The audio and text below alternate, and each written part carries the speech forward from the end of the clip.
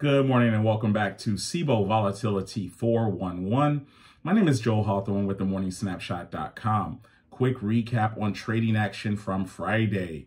The most active index options traded on Friday were SPX with 1.12 million in volume.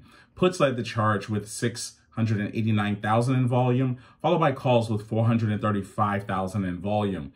The most active options traded in SPX were the 40-30 calls expiring on Friday, November 25th, with 33,234 in volume. Moving over to the VIX.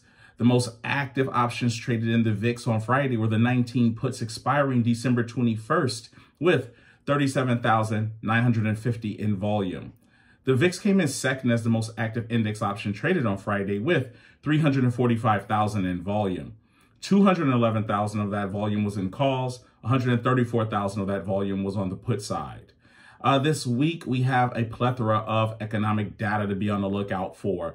We have FHFA, Housing Price Index, Consumer Confidence, Beige Book, JOLTS, crude oil inventory, ISM manufacturing, construction spending, and last but not least, on Friday, we have non-farm payroll. My name is Joel Hawthorne, and this is your SIBO Vol 411 report.